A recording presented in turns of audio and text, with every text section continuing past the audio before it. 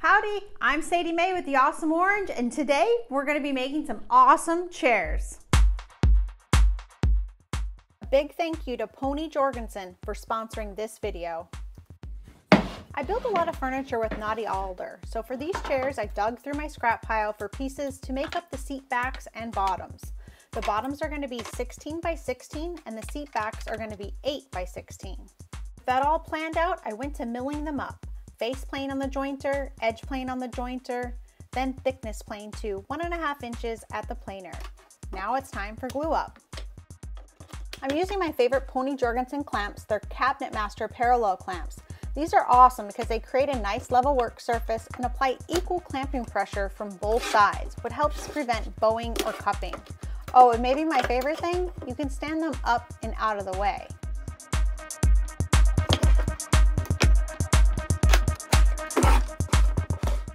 Which makes cleaning glue squeeze out easy on both sides of the panels.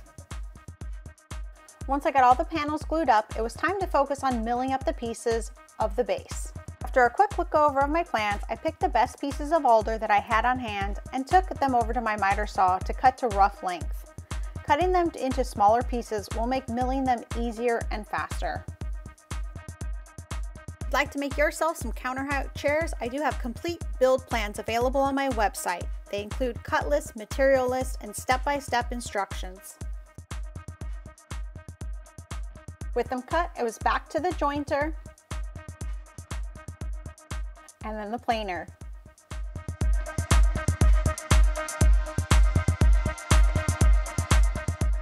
And then lastly to the table saw. The base is made up of all 1.5 by 1.5 pieces. 12 pieces each or 24 for the 2 chairs. If you don't have the tools to mill your own wood, you can get away with using store-bought 2x2s for the base.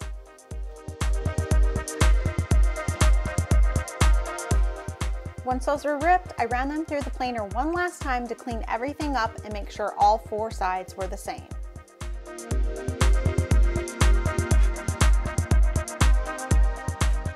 Now let's unclamp our panels and start cutting everything down to their final dimensions.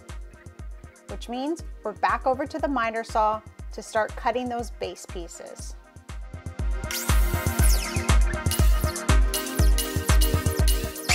I'm making 2 chairs, so I had 4 pieces at 35 inches, 4 at 22.5 inch long pieces, 6 at 11.5 inches long, and 8 at 13.75 inches. Plus 2 I cut later at 14.5 inches. Now let's trim the seat backs. I'm first ripping them to 8 inches wide.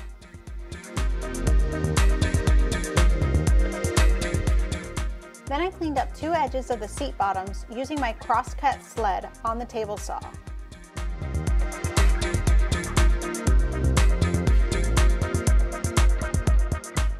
Then I set up a step block on my cross-cut sled and trim the seat bottom to 16 by 16.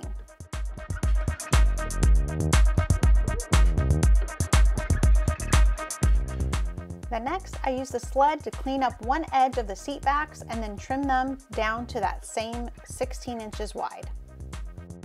We're almost ready for assembly, but first I want to put an angle on the back leg so that the seat backs are in a more comfortable position. To do this, I'm laying out approximately the angle I want. It's roughly 7 inches long, and since the seat back's 8 inches wide, this will give a 1 inch overhang, making the total height of the chairs 36 inches high. To cut the tapers, I bought this really cheap tapering jig and quickly found out I don't like it. It doesn't have any clamps or hold downs for your workpiece, so I ended up using tape.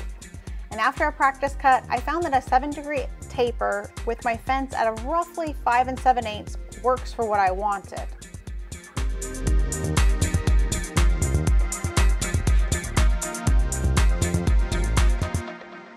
And even though this worked, I don't like the jig, so I ended up ordering a different one for next time. I'll leave a link in the description box below for the one that I bought.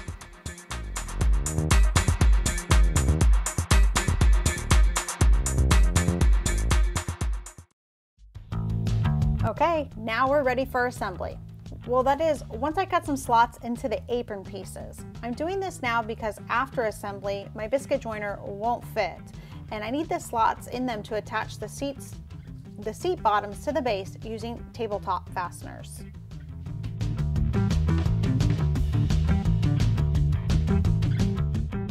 I'm making a reference line on the back of the legs of the front leg so I know exactly where to attach the cross supports.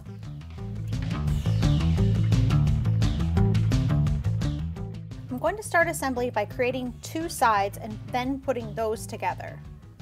And to hold everything in place while I connect them, I'm going to be using Pony Jorgensen's aluminum bar clamps. I like these for assembly because they're lightweight and easy to move around quickly. And for joinery, we're going to be doing some countersunk holes and then attaching everything with wood glue and wood screws.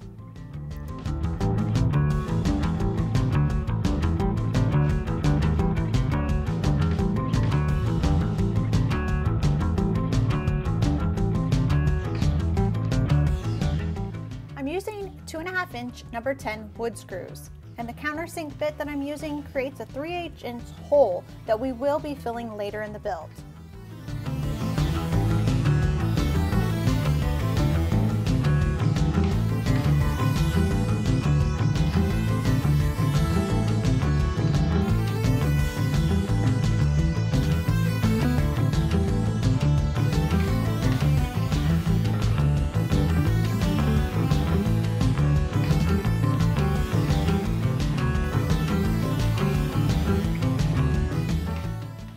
To side 2. This video you can really see that I like to use the clamp, pre-drill or countersink the holes, I'll remove it, add wood glue, reclamp it, and then screw it together. Having the clamp there just make sure everything doesn't move around and stays in the exact place that you want it. And now with the two sides, we're going to be joining them with the top cross support first, the same way, countersinking the screws, wood glue, screwing it together. And now we're going to be putting in that back piece. This piece will not only work as a cross support for stability, but will also be a design element because we're not putting it just basic how we installed the other ones. We're putting it on the top here. So I've clamped it into place with some easy hold clamps that you can close with one hand, pre-drilled it.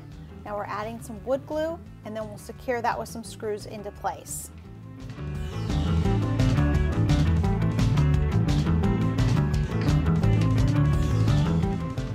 To clean up any glue squeeze out, I like to use a straw and just kind of bend it a little bit and it goes right into the corner and gets the glue out for you. Now to attach the front footrest. I have this one elevated 4 inches up, which I'm just using a spacer block here to hold it in place while I pre-drill, glue, and then secure that in place. This just ensures that I'm getting the proper height on both sides. Alright, with assembly complete, it's now time to make this thing look awesome. And to do that, we're going to be filling in all those countersunk holes with a 3/8-inch dowel. Just add wood glue, stick them in there, let them dry. And once they've dried, then I'm going to be sawing them off with a pull saw, and then we'll sand them flush. You want to note where you are joining the two pieces where the screws are going to cross, just make sure that you offset those so your screws don't run into each other during assembly. Once that's all sanded, it's time to attach the seat backs. And to do that, I'm using another favorite clamp of mine, the Pony Jorgensen Easy Hold clamps. These again, I can hold the workpiece and then close them, and it holds it right into place. I've got about a 3/4 of an inch offset on all three sides, and then I am pre-drilling the holes for this just like the rest of assembly. Here you'll see that I needed some shorter screws on the top, so I did go back later and add shorter screws on the top to attach those and filled it like the rest of the chairs. And for finish, I finished these with some Rubio Monocoat and cotton white. And then the last step was hardware. We're going to add some feet levelers and attach the seat bottoms to the base using those tabletop fasteners with the slots we created earlier.